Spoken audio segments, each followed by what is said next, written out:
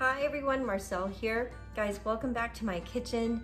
I am having a hard time believing we are already in December, but I'm not wasting any time. We are jumping right into the spread of Christmas cheer here on my channel.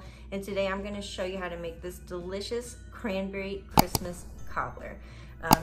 This cobbler is relatively new to our list of holiday favorites around here, but it is here to stay. It is one that we just loved from the start, and we're probably gonna make it a few times this month.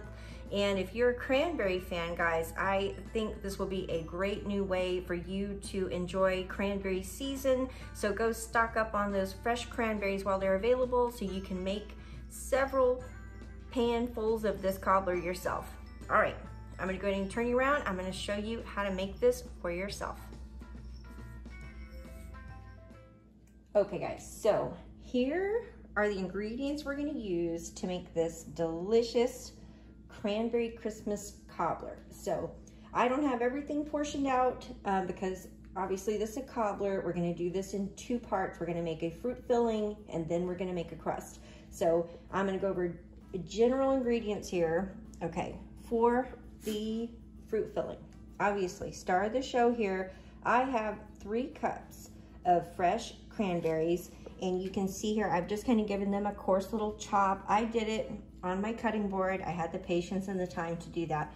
But if you have a little handheld chopper or you have a small food processor, just give them a couple quick pulses, you're good to go. This 8 by 8 inch pan is greased.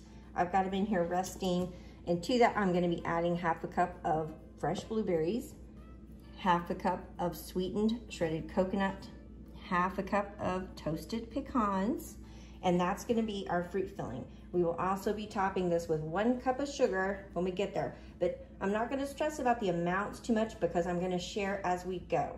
All right, so for the crust, we are gonna need some self-rising flour, 1 egg, 1/3 cup of canola or vegetable oil, and a little bit of vanilla extract.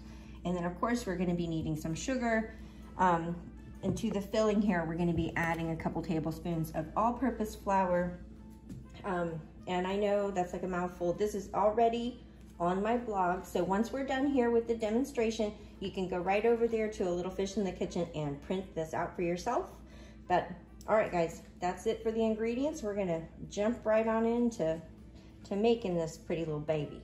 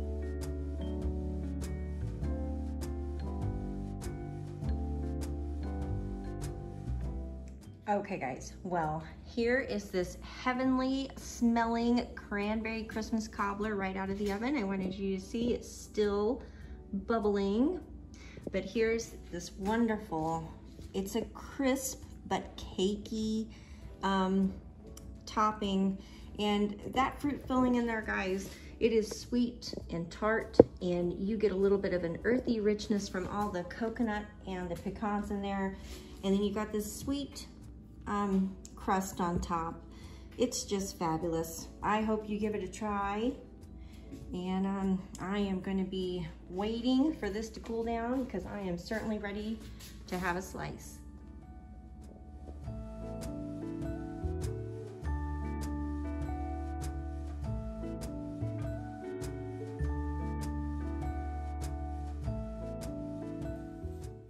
All right, guys, I just wanted to show off my shirt, spread the joy of Christmas.